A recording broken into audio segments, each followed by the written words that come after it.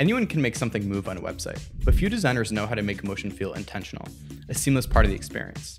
That's what separates forgettable websites from ones that feel crafted and ultimately will let you charge more for your work. But animation is everywhere now. Every site is overloaded with movement, and a lot of it does nothing but distract. So the question is, how do you use motion in a way that actually adds value? Animation has become one of the easiest things to add to a website. Tools like Framer, Spline, Lottie, Rive, they all make it so simple.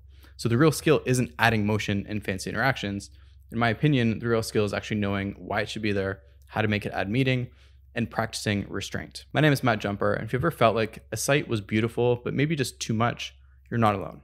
Let's fix that. So let's start from the top and ask a question that I feel like no one actually asks. Why use motion in the first place? These 4 answers should help guide you as to when you should actually consider adding animation. The first is to create a more engaging, memorable experience. And this is probably what most people use animation for. Honestly, it's a totally fair reason.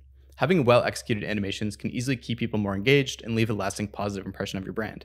And that can easily translate into a metric like conversion, signups, or retention, but also metrics that maybe aren't so tangible. But because it's such a vague catch-all reason, it's important to practice restraint here and not use this as a crutch, as a justification for any animation under the sun. But at the same time, it creates a more memorable or joyful experience, should be a valid argument to make the internet a more fun place to be. The second is to elevate perceived quality.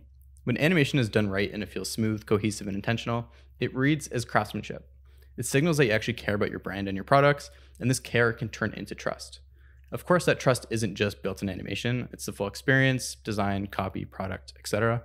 But motion is simply another way to prove that you take your brand seriously. Next is to help communicate. Animation is an incredible communication tool that can make all the difference compared to static layouts. This is a more tangible reason that's easier to justify and measure. Sometimes scroll tracking animations can tell your story better than static graphics or words. For many companies, animated demos are the best mediums to explain their product or bring some tangibility to abstract ideas, benefits, or features. For your e-commerce site, displaying your product in an interactive 3D environment might be the most effective way to showcase it. There are infinite ways to communicate infinite ideas, and animations can often make it significantly easier and more impactful. And last but not least, animations can be a strong format to guide and persuade. Motion can direct the eye and connect sections together, drawing the user down the site, enticing you to scroll or lead you to the section you should interact with next.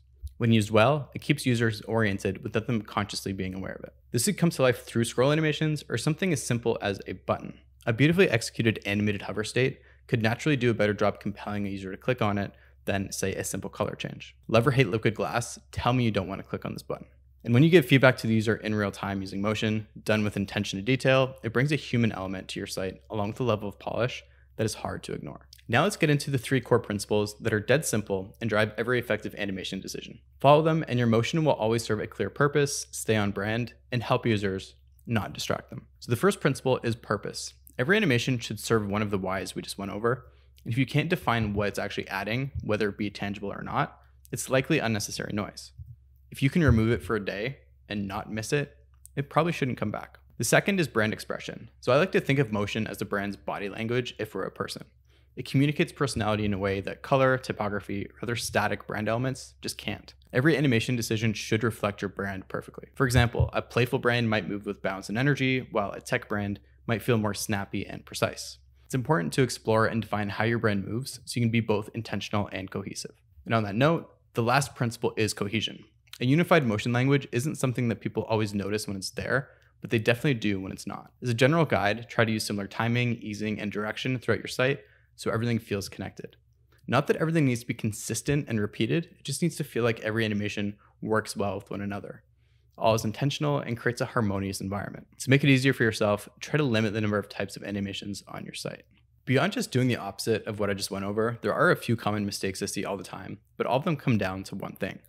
Just doing too much. Every element fades in. This is way too distracting. On a positive note, look at Ramp's website. I don't see a single appear animation, but all the animations are limited to the feature graphics, and the site is beautiful. Too many things moving at once, definitely overwhelming. Look at the bento grid on Reducto. There's one continually moving box, and the rest only animate on hover. For scroll effects for the sake of it, may be impressive to other designers, but just slows down most people. Look at the Hims website. Quite a few scroll animations that are strictly aesthetic, but they're used sparingly and don't prevent me from scrolling or reading any content. Fake preloaders? No thank you. Unless it's actually preloading something, or is quick enough to keep my attention before I can actually close the tab, like this one. So, where's animation going and how can you actually sell yourself in this world? As I said before, we have so many tools now that help us make anything instantly, including animation. So when we're talking about animation, the value that you provide as a designer isn't isolated to learning the tool and being able to animate cool shit. Anyone can learn to do that. If you're trying to sell a long animated storytelling website, sell your ability to tell a story. If you're trying to sell that you can use animation to make the best possible site for your customer, sell that you understand how to make a successful website and how animations can fit into that plan. Or show you know how to make elegant sites that have animation that bring a brand to life and aren't just flashy for no reason. A few years ago, sites like Amy were all about these long scroll-based storytelling animations with some pretty crazy effects. Amy recently pulled a 180 and has returned to simplicity with a minimal design and extremely clear messaging. Both are beautiful, but it's important to know which direction fits the brand's goals and how to use animation and motion accordingly. Ultimately, motion is the design decision. And like every good design decision, it should be rooted in some sort of insider goal, whether that to be communicate an idea, make people trust your brand, or just bring some moments of delight to the internet. But these days, for me, a delightful website is usually one that loads fast, feels effortless, and has elegant, subtle animations that just don't get in the way.